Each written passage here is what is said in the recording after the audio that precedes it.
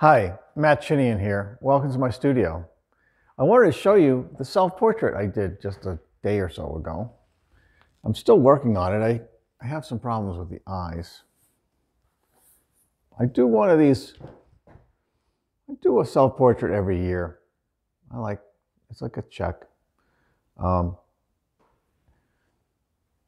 it's interesting just to see what happens. I've had some bad years. I've done some bad self-portraits.